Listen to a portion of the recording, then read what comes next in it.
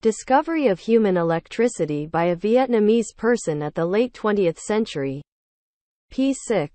English translation of Phát hiện về Nhan Dien của Mo Nội Vietnam của the Key 20. P6. Dear ladies and gentlemen, uncles, relatives, anyone with a human condition, no matter where they live on this earth, and in what situation or position, at least there are seconds, minutes of thinking about life, death, loss, survival, of yourself.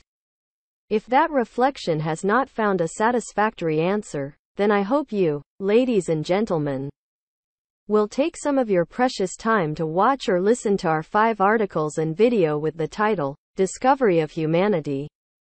The Electricity of a Vietnamese Person in the Late 20th Century. Video number 1 was published on September 10, 2023, and the last video number 5, published on November 10, 2023. In the content of those 5 videos, we have posted articles and related videos that are very important. I hope you will watch or listen. Hopefully it will provide some basic scientific basis, contributing to clarifying the questions and concerns you have today. In particular, some young people are currently losing faith in some basic doctrines of the doctrines of religions, which are considered problems, which religion has not been able to explain and prove according to the requirements of science. Contemporary study. Since then, young people have plunged into a life of materialistic ideals. This is the cause that has led to the ultimate deterioration of moral life in society, and the evils that have quickly developed into what they are today. So I think, it's time for youth to be wise to save themselves, and save everyone by promptly condemning the depraved, unethical, anti-progressive cultures that are spreading in society. When we are young, we encourage everyone to read and listen to documents and materials that are consistent with the nation's good traditional culture, along with scientific documents and materials, so that you can learn from them.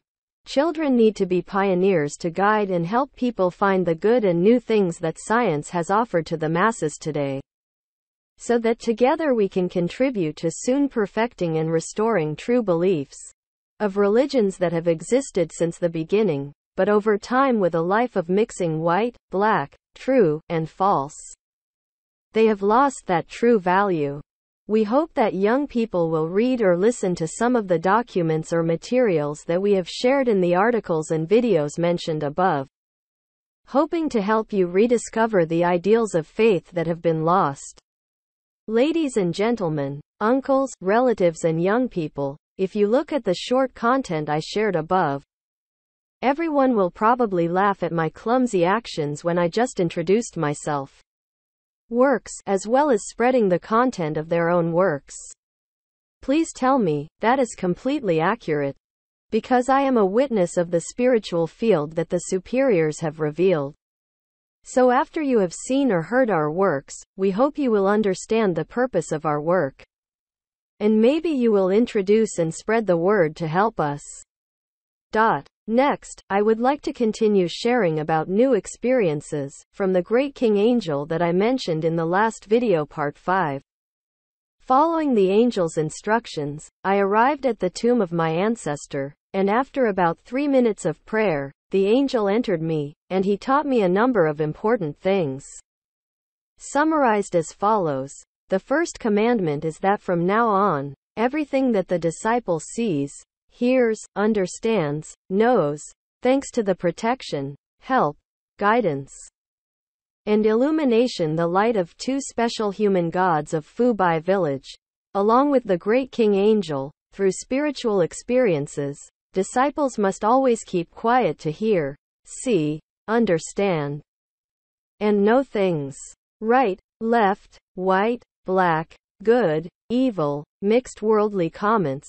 From there we know who loves us, who hates us, who helps us, who opposes us, in order to live.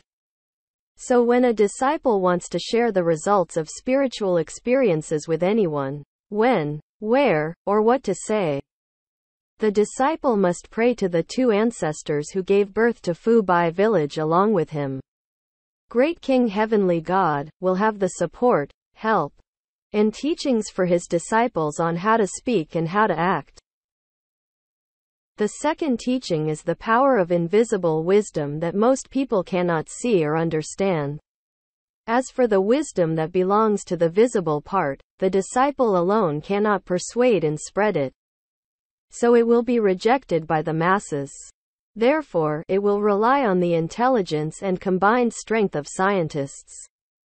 The main objects that help disciples reason about the above-mentioned results of experience are wise scientists and philosophers in the world.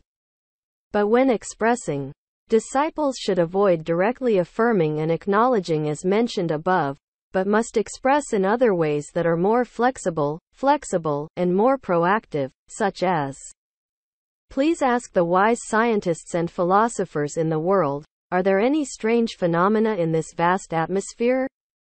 The third commandment is that when coming to the United States, disciples need to have the first time to experience, with other subjects, to know what their spiritual knowledge and modern scientific knowledge are like.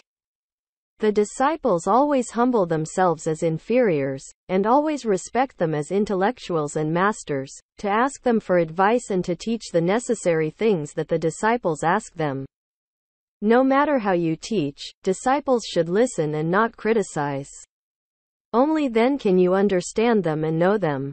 The fourth commandment is that through experience, disciples have understood that the human soul is in the form of electric waves, and that the soul of gods and saints is in the form of electromagnetism with positive charge, often circulating in distant formations in space.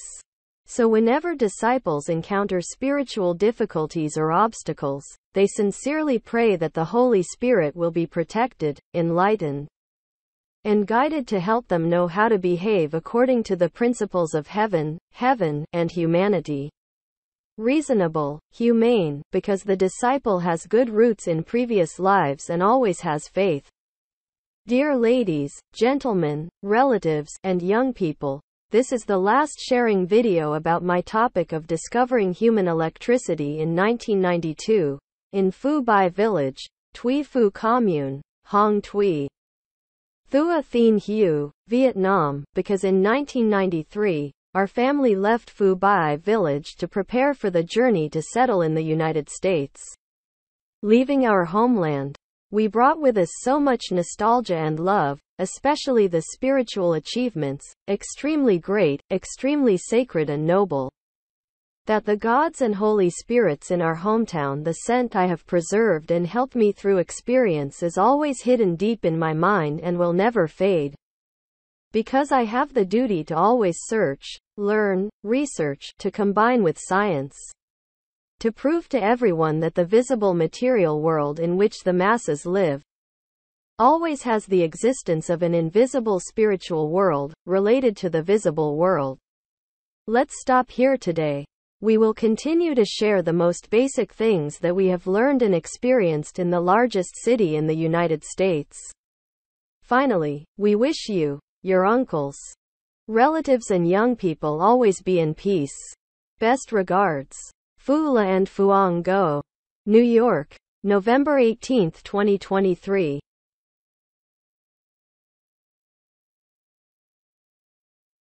Phát hiện về nhân điện của một người Việt Nam cuối thế kỷ 20, p6.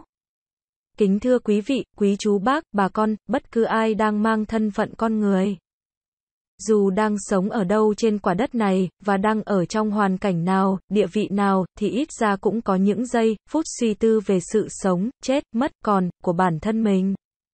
Nếu sự suy tư ấy chưa tìm ra câu trả lời thỏa đáng, thì mong quý vị, quý bà con, bỏ chút thời giờ quý báu để xem hoặc nghe 5 bài viết cộng video của chúng tôi với nhan đề, phát hiện về nhân điện của một người Việt Nam cuối thế kỷ 20. Video số 1 xuất bản ngày 10 tháng 9 năm 2023. Và đến video số 5 sau cùng, xuất bản ngày 10 tháng 11 năm 2023. Trong nội dung 5 video đó, chúng tôi có đưa lên các bài viết cộng video liên hệ rất quan trọng, mong quý vị quý bà con nên xem hoặc nghe, hy vọng sẽ đem lại một số cơ sở căn bản về khoa học, góp phần làm sáng tỏ những thắc mắc, trăn trở của quý vị, quý bà con hiện nay.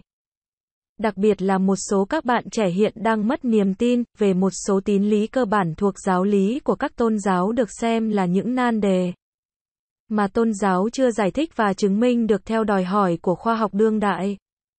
Từ đó các bạn trẻ đã lao vào đời sống lý tưởng vật chất. Đây là nguyên nhân đã đưa đến cuộc sống đạo đức trong xã hội xuống cấp tột cùng, và các tệ nạn xấu xa đã nhanh chóng phát triển như hiện nay. Nên thiết nghĩ, đã đến lúc tuổi trẻ phải sáng suốt tự cứu lấy mình, và cứu lấy mọi người bằng cách kịp thời lên án những văn hóa đồi trụy, phi đạo đức, phản tiến bộ đang lan rộng trong xã hội, đồng thời tuổi trẻ khuyến khích mọi người nên tìm đọc, tìm nghe các tư liệu, tài liệu, phù hợp với văn hóa truyền thống tốt đẹp của dân tộc. Cùng các tư liệu, tài liệu mang tính khoa học, để từ đó các bạn trẻ cần đi tiên phong để hướng dẫn, giúp đỡ mọi người tìm thấy được cái hay, cái mới mà khoa học đã cống hiến cho đại chúng hiện nay, để cùng nhau góp phần sớm hoàn thiện và phục hoạt lại niềm tin chân chính của các tôn giáo đã có từ lúc khởi thủy. Nhưng trải qua thời gian với cuộc sống pha trộn trắng, đen, thật, giả, đã đánh mất giá trị chân chính ấy. Nên mong các bạn trẻ tìm đọc hoặc nghe một số tư liệu hoặc tài liệu mà chúng tôi đã chia sẻ trong các bài viết và video nói ở phần trên. Hy vọng sẽ giúp các bạn tìm lại được lý tưởng đức tin đã bị đánh mất. Thưa quý vị, quý chú bác, bà con và các bạn trẻ, xem qua đoạn nội dung ngắn tôi chia sẻ ở trên, chắc mọi người đều bật cười về việc làm vụng về của tôi. Lúc mà tự mình vừa đứng ra giới thiệu tác phẩm, vừa truyền bá nội dung tác phẩm của chính mình. Xin thưa, điều đó hoàn toàn chính xác. Bởi vì tôi là một nhân chứng về lĩnh vực tâm linh mà bề trên đã mặc khải. Nên sau khi quý vị, quý bà con đã xem hoặc đã nghe các tác phẩm của chúng tôi, hy vọng quý vị sẽ hiểu rõ mục đích việc làm của chúng tôi, và có thể quý vị sẽ giới thiệu và truyền bá giúp chúng tôi. Sau đây tôi xin chia sẻ tiếp về các trải nghiệm mới, từ vị đại vương thiên thần mà tôi đã đề cập trong video phần 5 vừa qua.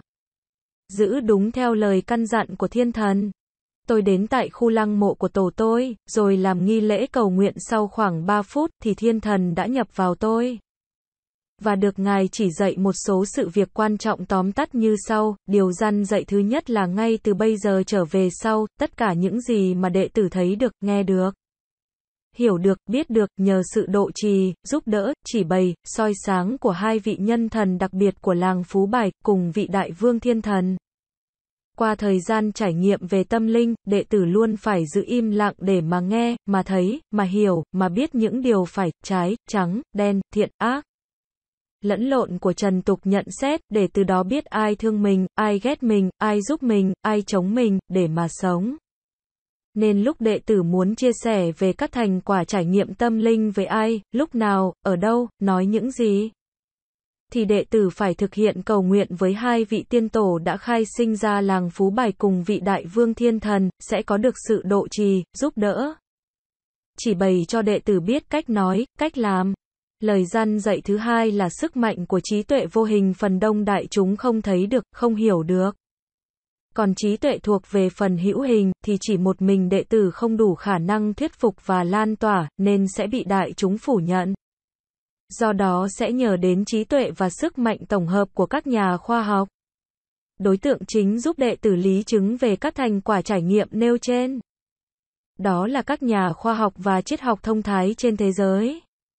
Nhưng lúc diễn đạt thì đệ tử tránh cách trực tiếp khẳng định và công nhận như đã nói ở trên, mà phải diễn đạt bằng phương cách khác linh hoạt hơn, mềm dẻo hơn, và mang tính chủ động hơn, tỉ như, xin hỏi các nhà khoa học và triết học thông thái trên thế giới. Trong bầu không khí bao la này có những hiện tượng gì lạ không? Điều răn dạy thứ ba là lúc đến Hoa Kỳ, đệ tử cần có thời gian đầu tiên để trải nghiệm, đối với các đối tượng khác để biết được tri thức tâm linh và kiến thức khoa học hiện đại của họ như thế nào, thì đệ tử luôn hạ mình là kẻ thấp kém, và luôn tôn họ là bậc trí thức, là bậc thầy, để nhờ họ góp ý. Chỉ dạy những điều cần thiết mà đệ tử hỏi họ. Chỉ dạy cách nào đệ tử cũng lắng nghe, không nên phản biện, có như vậy mới hiểu được họ, biết được họ. Điều răn dạy thứ tư là qua trải nghiệm, đệ tử đã hiểu hồn con người là thuộc dạng sóng điện, mà hồn thần, thánh, là thuộc dạng điện từ có tích dương. Thường luân lưu trong các hệ tầng cao xa trong không gian, nên lúc nào đệ tử gặp khó khăn, trở ngại về tâm linh thì đệ tử thành tâm cầu nguyện thánh linh sẽ được độ trì. Soi sáng, chỉ dẫn giúp đệ tử biết cách hành xử đúng theo thiên lý, thiên đạo, nhân lý, nhân đạo, bởi đệ tử đã có căn lành kiếp trước và luôn có đức tin. Kính thưa quý vị, quý chú bác bà con, và các bạn trẻ, đây là video chia sẻ cuối cùng về đề tài phát hiện nhân điện của tôi trong thời gian năm 1992, tại làng Phú Bài, xã Thủy Phù, Hương Thủy, Thừa Thiên Huế, Việt Nam, bởi đến năm 1993, gia đình chúng tôi xa làng Phú Bài, để chuẩn bị cho hành trình định cư tại Hoa Kỳ. Rời xa quê nhà, chúng tôi mang theo bao nhiêu nỗi nhớ, niềm thương, đặc biệt là những thành quả về tâm linh, vô cùng lớn lao, vô cùng thiêng liêng và cao quý, mà các vị thần linh, thánh linh nơi quê hương tôi đã độ trì, giúp đỡ tôi có được qua trải nghiệm, luôn tiềm ẩn sâu trong tâm trí tôi không bao giờ phai nhạt, bởi tôi có bổn phận phải luôn tìm kiếm, học hỏi, nghiên cứu, để kết hợp với khoa, để chứng minh với mọi người là cái thế giới vật chất hữu hình mà đại chúng đang sống luôn có sự hiện hữu của một thế giới tâm linh vô hình, có sự liên quan với thế giới hữu hình. Hôm nay xin tạm ngưng ở đây, chúng tôi sẽ chia sẻ tiếp những điều cơ bản nhất mà chúng tôi đã được tiếp thu và trải nghiệm ở một thành phố lớn nhất của Hoa Kỳ. Cuối cùng kính chúc quý vị, quý chú bác, bà con và các bạn trẻ luôn được vạn sự an lành. Trân trọng kính chào, Phú Lê và Phương Ngô, New York, ngày 18 tháng 11 năm 2023.